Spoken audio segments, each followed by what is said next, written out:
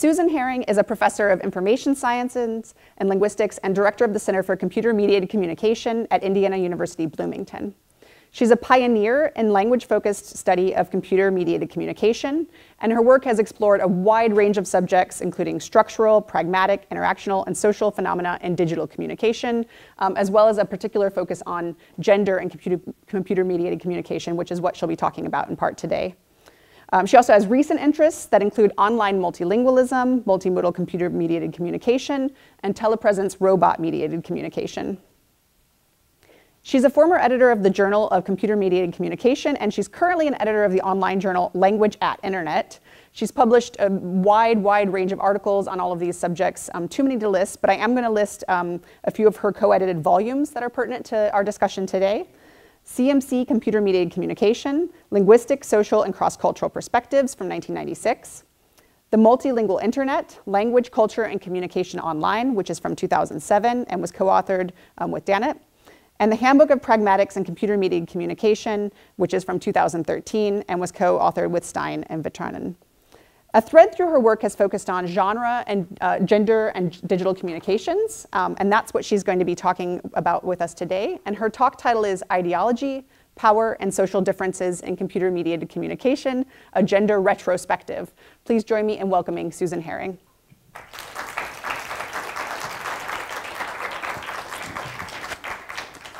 So, although I do not primarily study second language, I am a learner of second languages myself. I've studied 12 different languages. Part of my background as a linguist. I've lived abroad and have a great deal of interest in language learning, but it's more of a personal interest than a professional one. But from the perspective of computer-mediated communication, I just want to point out right up front that CMC has a number of advantages for naturalistic language learning, that is for language learning outside the classroom or outside pedagogical online context. And the reasons for that are, first of all, that there's an abundance and a variety of online environments that one could choose from according to their interests. One can also participate relatively anonymously. It's possible not to be seen. It's possible not to have one's voice heard, which masks accent. Because most CMC traditionally has been typed, typing gives one more time to compose one's thoughts than speaking does. And of course, transcripts can be saved for later study. So I think these are advantages. However, women and men have different experiences in online spaces. So I'm going to talk about some of the research that I've been doing over the past 28 years concerning gender and communication in online spaces. Before I do so, there's a couple of caveats. One is that I'm going to be talking about English language spaces that are platforms that are based primarily in the United States. The second caveat is that when I talk about gender, I'm going to be talking about males and females. In these studies, persons of unknown gender it's not what I'm going to be presenting those results today because, of course, we don't really know. And as far as I know, the studies did not take into consideration the sexual orientation of the participants, although because the majority of platforms where the studies were conducted are default heteronormative environments, then I think it's safe to assume that the majority of participants are probably heterosexual. And then a third caveat is that I'm going to be talking about adults. So let's go back in time, decades and decades, back to the 1960s and 1970s. And the first thing to point out is that the internet was created by geeky men, mostly young men, who held libertarian values. They believed that the internet should be free from any kind of centralized control and free from any kind of censorship whatsoever. Speech online should be absolutely free. It was also the case that up until 2000, The overwhelming majority of participants in CMC on the internet were male. In 1995, for instance, 1990, which is about when I started my research, about 95% of participants were male. Despite this, there were a number of early claims that were made about the democratizing potential of CMC, including specifically for women.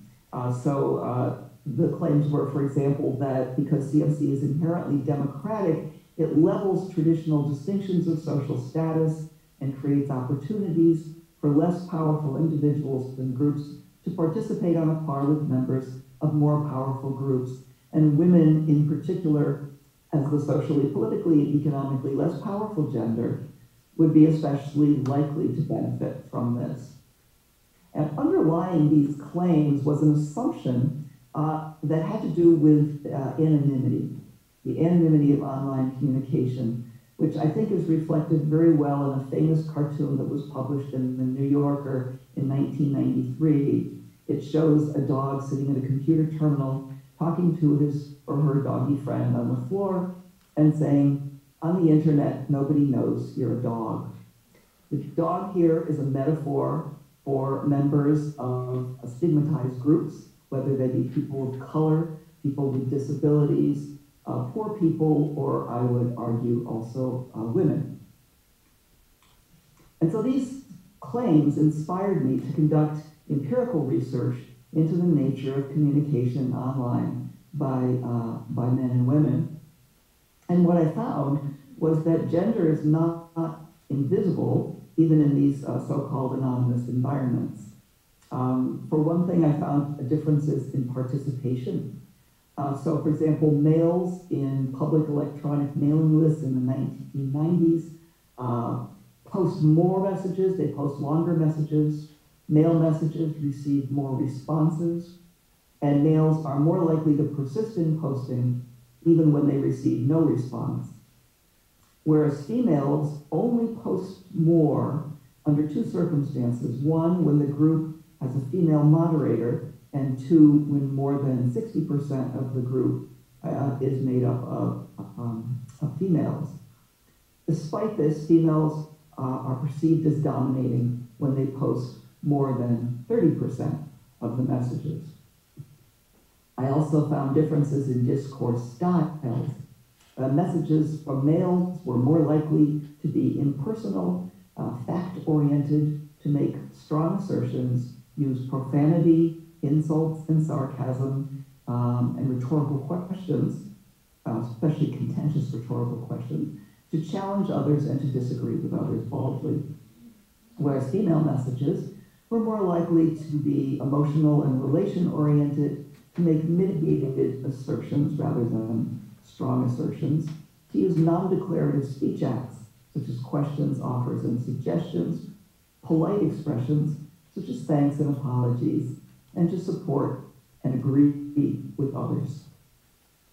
This is an example of an extreme version of the male style that I identified from a group called Politics L, somewhere in the middle 90s. In this message, the participant is responding to an earlier message, which is indicated by angle brackets at the beginning of the line. And the previous poster, they're talking about gun control. The previous poster said, yes, they did. This is why we must be allowed to remain armed. Who is going to help us if our government becomes a tyranny? No one will. And the participant in this case responds, oh yes, we must remain armed.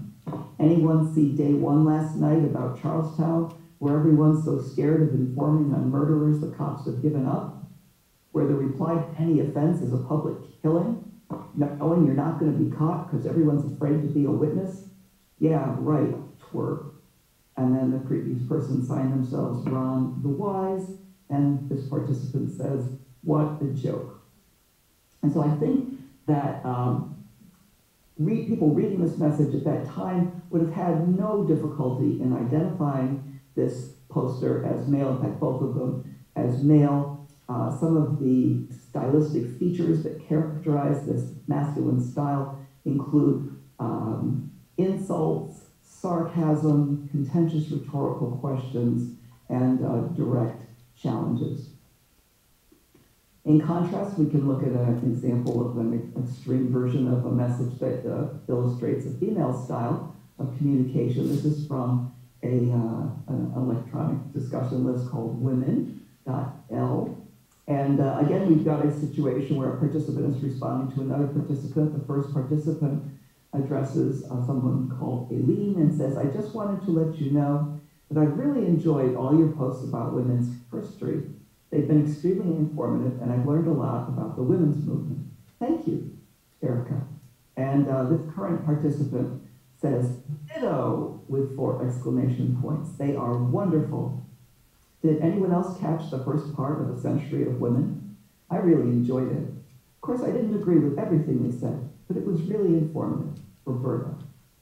The characteristics of female style here include emotional expression, use of repeated punctuation marks, for example, a supportive tone, and thanks, and as well as expressing a view and then qualifying it or justifying it. And this is something that I also observed that women did more in their messages. So again, I think that people reading this at the time in that group would have had no difficulty at all identifying the authors of these messages as female.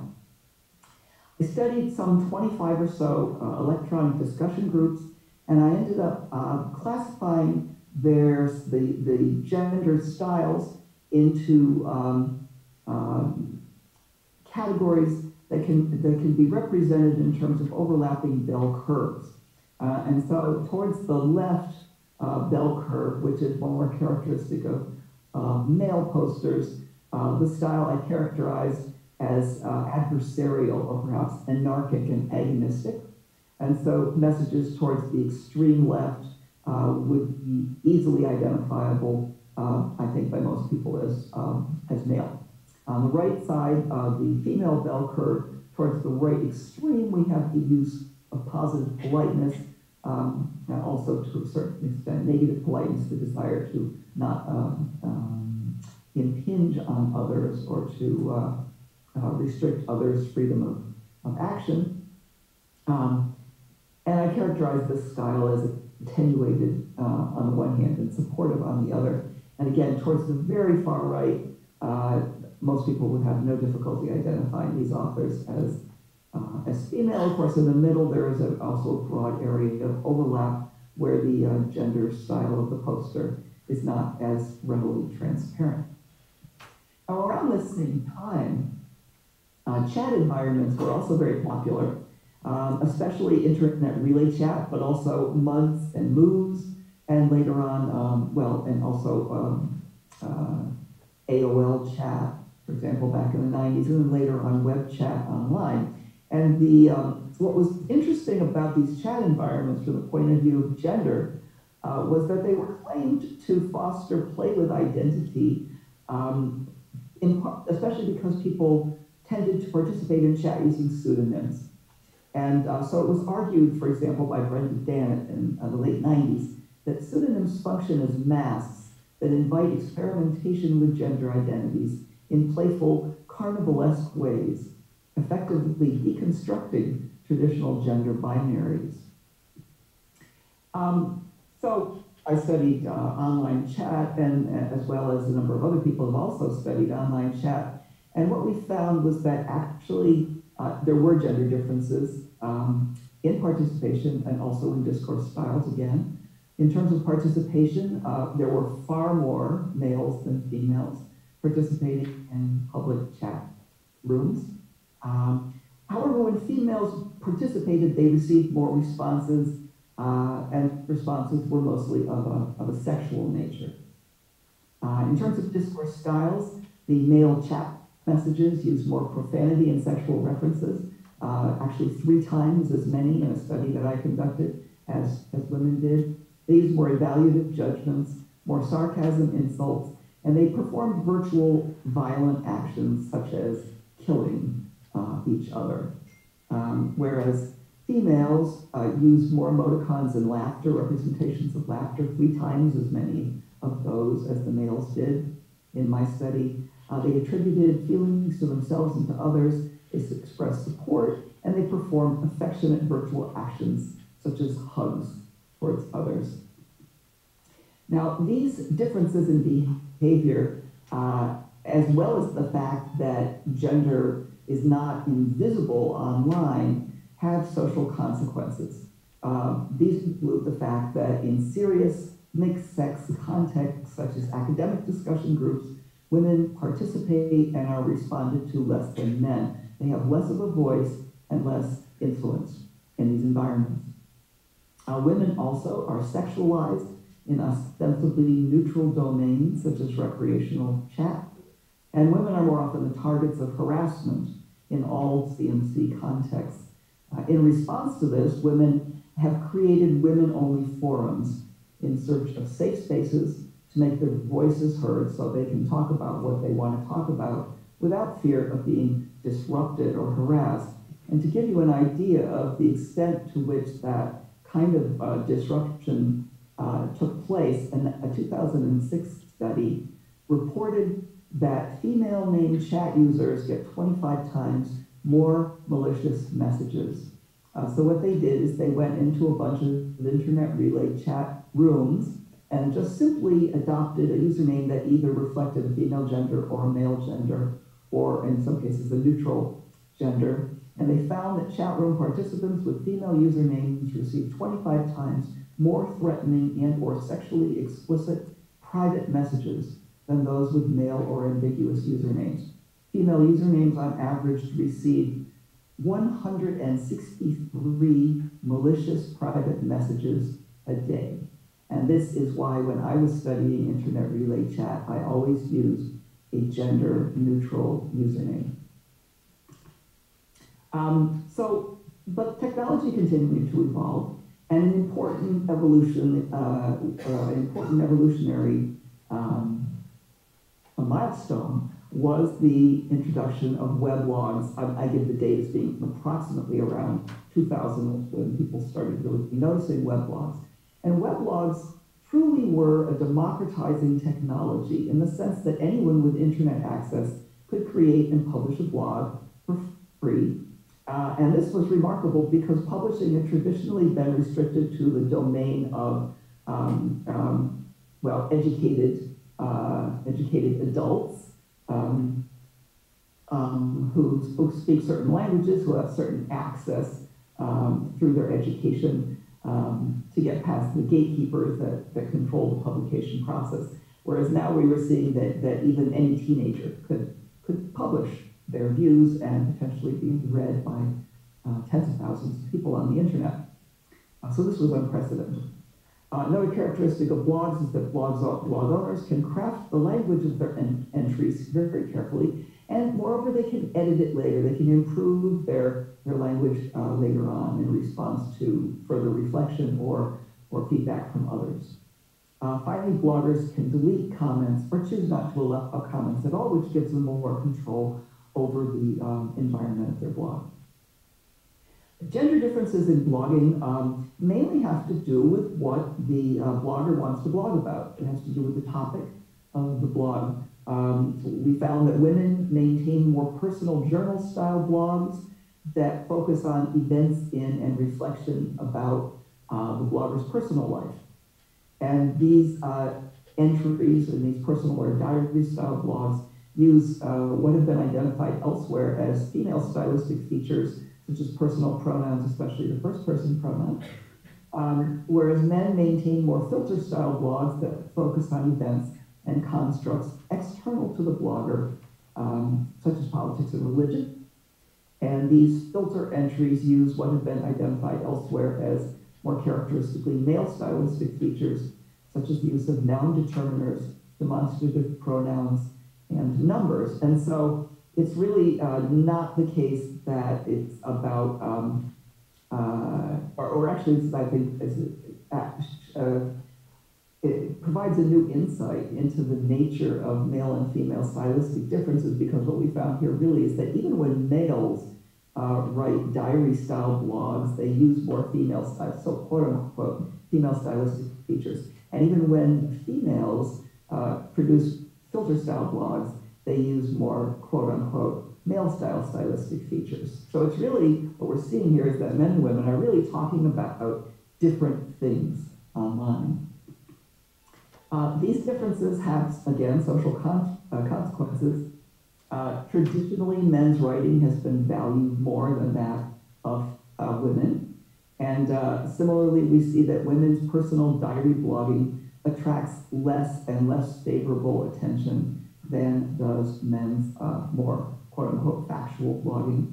However, because bloggers have more control over their environment in terms of who comments, and perhaps also because of the traditional association between personal journals, diaries, and diary keeping, which is something that's a genre that's associated with women throughout history, the number of female bloggers, when we did our study in 2004, equaled that of male bloggers, and among younger bloggers, females predominated. And so this was the distribution of the bloggers that we found looking at our random selection of bloggers online in 2004. And you can see that teenage girls actually were the predominant bloggers, but among men, they were adults blogging, mainly filter blogs. I also looked for more recent numbers, and I found a report from 2010, which again showed that female bloggers made up about 50.9%, which I think is very consistent with our findings here. Of course, now we are in the era of social media and so-called Web 2.0, which has been traced back to around 2004. And 2 points that I think are 2 trends that I think are particularly important to comment on here. One is that social network sites have replaced blogs and other previous technologies in popularity. And also there's this increasing trend towards multimodality, and as far as gender is concerned, one consequence of that is what Zhao, Grasmuck, and Martin in 2008 dubbed anonymity. So no longer do we have the presumption of anonymity because people on social network sites are, for example, putting up their profile pictures of themselves or posting a number of other pictures of themselves and using their real names and talking about their real lives. And so no longer do we have this presumption of anonymity. How then does that affect gender communication? One difference that we find is that now that there are so many different kinds of platforms available online for CMC, men and women are self-sorting into different social media platforms.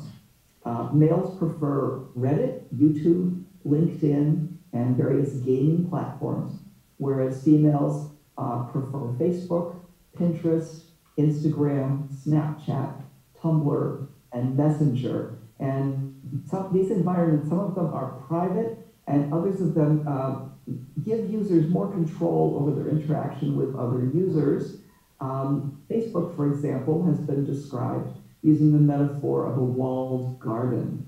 It's your garden, and you do your thing there, and you invite your friends in, and they can observe you and comment on what you do.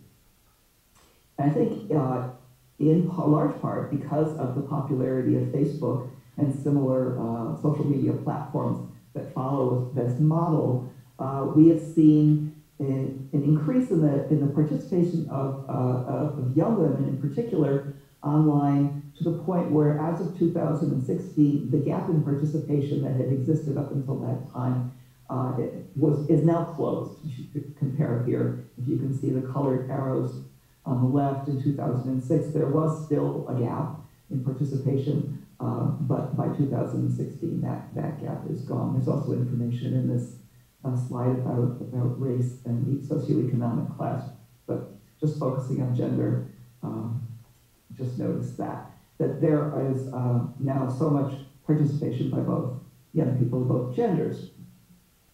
And so in addition to these new kinds of social media platforms, like social network sites, traditional platforms, CMC platforms, also still continue to be used. I did a study with Simon Kapicic in 2011 looking at teen chat platforms. We were interested to see if in 2011, 20 years after the first studies that I had done of gender differences online, if communication patterns were different, especially among young people. And we found that there were far more similarities than differences compared to 20 years ago. And these are the results here just for one of our measures, which looked at the tone of the chat messages. And we found that males used significantly more flirtatious tones and aggressive tones, also somewhat more sexual tones, whereas females used significantly more friendly tones. Also, we looked at speech acts. We found that males used more manipulative, directed acts. Females used more responsive acts. And so, in terms of social consequences, this shows that gender stereotypes are still being reproduced in teen chat. Males are more assertive, more sexually aggressive. Females still more friendly and accommodating. So it turns out, perhaps unsurprisingly, that male-preferred social media environments are more contentious than those preferred by females, particularly Wikipedia talk pages and Reddit have been ones that have been described in the literature as being particularly hostile to women. And finally, misogynistic harassment persists online, and it even takes on new and more severe forms, such as revenge porn and rape and death threats, which are increasingly common towards women. The Pew Research Center conducted a study. This was back in 2004. I think they would find the patterns perhaps even more extreme now, looking at the experiences of online harassment of young men and young women compared to all internet users. And it shows that young women are much more likely to be stalked online, to be sexually harassed online, and to experience sustained harassment. So given all of this, as a result of my studies, I come to the conclusion that this idea that anonymity promotes gender equality is problematic in a number of ways. First, on the one hand, anonymity actually reduces social accountability, making it easier for harassers to engage in hostile, aggressive acts without fear of consequences. But then, on the other hand, most participants, almost right from the very beginning, actually use their real names in asynchronous DMC, and those names often indicated the bearer's gender, and this is even more true now. Moreover, communicators give off cues as to their gender through their interactional style and their message content. So even if they don't use their real name, it's still often possible to identify their gender. And so and then moreover, nowadays we see that despite recent trends towards anonymity through the presentation of real identities and photos and personal information and so forth, in multimodal CMC platforms, harassment still takes place. So basically, whether it's on an anonymous, more anonymous platform or an anonymous platform, we're still seeing a lot of, in fact, an increasing amount of harassment, which suggests that maybe anonymity does have some effect in a positive direction. Hard to say. I think the reason, or I think a big part of the reason for this continued harassment is that the libertarian ideology of the internet's creators still persists. We see very often that free speech, the notion of free speech, is invoked to justify misogyny, hate speech, harassment, and silencing others by calling them censors. This is an ideology that inherently favors the strong and the most aggressive participants. It favors bullies, and it puts women and other groups at a disadvantage. But social media platforms have been slow to implement protections for users, and one of the reasons for that is that whenever they attempt to do so, there are protests that it's censorship and that it's going to lead down a slippery slope towards people's freedoms being taken away. So returning to the early claims, does the internet foster gender equality? I think we have to acknowledge, of course, that the internet provides opportunities for communication, collaboration, creative expression, and learning for both women and men, and that the number of women online has increased to catch up with offline demographics in the United States, and women now actually lead in social media use, which is a very important part of communication online these days. But that the technological properties of CMC systems are clearly not sufficient to erase gender disparities, which have their roots in larger society and may even exacerbate them. And I think that anonymity in some cases can exacerbate gender disparities, but I think in particular the ideology, libertarian ideology of absolute free speech, which has become institutionalized and part of the communicative structure of the internet, is definitely has contributed over time to exacerbating gender disparities as well as disparities of other types and making the internet a more hostile place, at least in certain environments. So what can female second language learners do who wish to improve their language use by going online in naturalistic computer-mediated environments? I would advise them, first of all, to identify online environments that give users control over who sees and responds to their posts and their personal information. Do a little research. And then perhaps identify friendly environments that relate in particular to their topics of interest, because that would increase their motivation to read and to participate themselves. If in participating they receive inappropriate or threatening comments, they should disengage from the interaction immediately and not respond to provocation or to any suspect forms of initiation. And of course, report harassment and other inappropriate behaviors to the platform administrators. It's helpful to save screenshots of the inappropriate interactions. Because platforms are now starting to take measures to try to decrease the incidence of harassment and hate speech and misinformation and other kinds of antisocial behaviors online, and so we should take advantage of that and report those behaviors. In short, I recommend. And so with that, I conclude, and I'd be happy to discuss further any of the points that I've mentioned if I